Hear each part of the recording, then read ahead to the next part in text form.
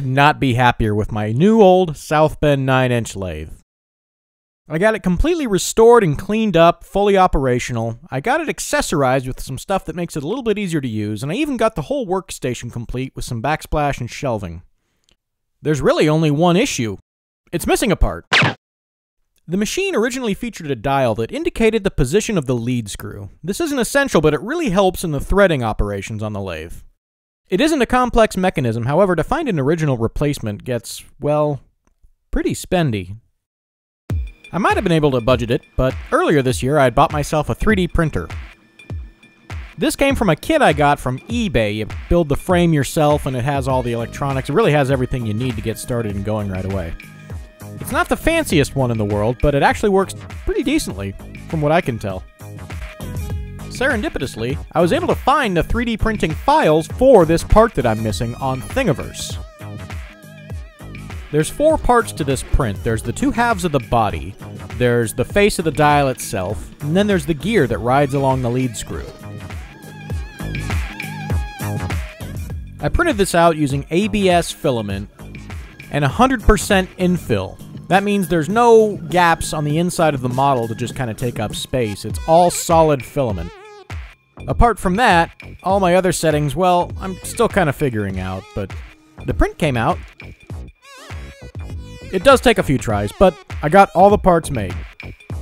Now, the 2 halves of the body didn't perfectly line up, and I'm sure there's many reasons for that, but it's of no consequence because we're going to paint it anyway.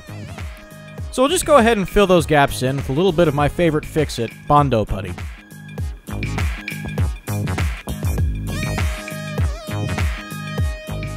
After a good slathering, we can let the putty cure out and then sand it all completely smooth. Now, I filled the whole part up with the putty so that I could smooth out those 3D printing lines. One of the few advantages of having a gloss white lathe is the fact that I can match it to any other gloss white paint, such as this Krylon spray paint that's made for spraying onto plastics.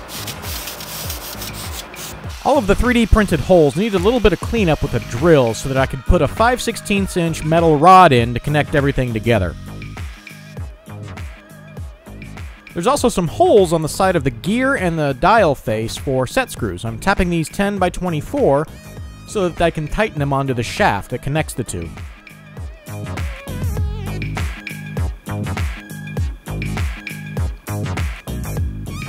It took me a couple of tries, but I found a marker that I could fill in the little etchings on the face of the dial with some black. This marker filled in the grooves nicely, and then I could wipe away any excess, leaving everything nice and exposed and easy to read.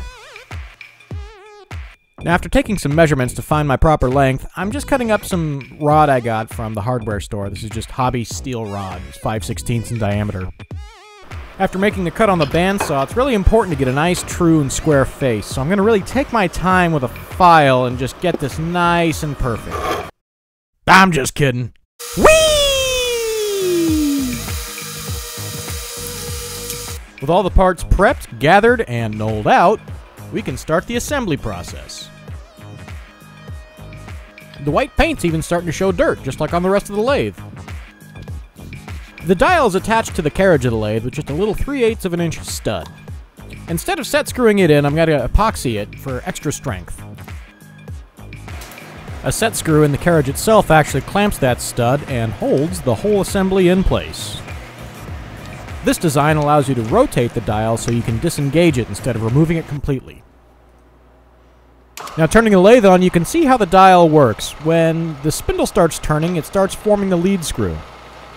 This lead screw turns the gear, which then turns the face of the dial. This tells you what position the lead screw's in so that when cutting a thread, you can hit that thread on the exact same spot while disengaging and re-engaging the cutter. Seems to work so far, so let's put it to the test and cut a thread. The gearbox is set to 20 teeth per inch. The gear train is engaged, moving forward. The back gears are engaged. The compound rest is set at 29.5 degrees, and a threading tool is inserted. Threading mission is go flight.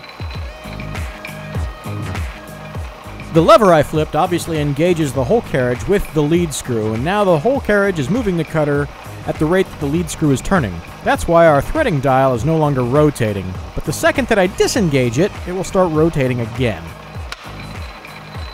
Slowly. I can now back out the cutter, move it back in front of the workpiece, and as you see here, re-engage.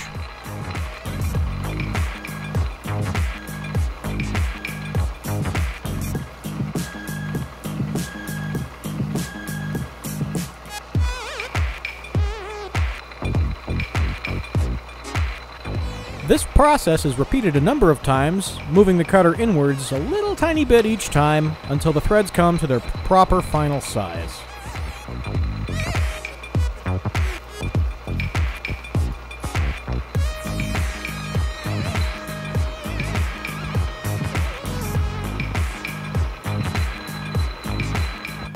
Checking it with a thread pitch gauge shows that, well, those threads were cut were pretty satisfactory. These are the first threads I've cut on this lathe.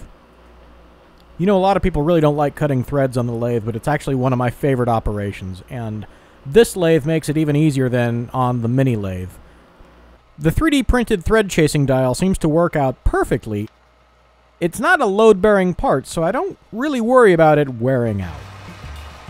The Thingiverse link to 3D print one of these out yourself is in the description, so check that out if you're interested. At this point, I really feel like the lathe is ready for action and ready for projects.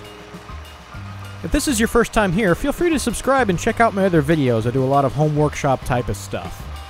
If you'd like to support me, I have a Patreon account, and I try to add value to that by providing behind-the-scenes updates and vlogs and things of that nature. Anyway, thanks for watching.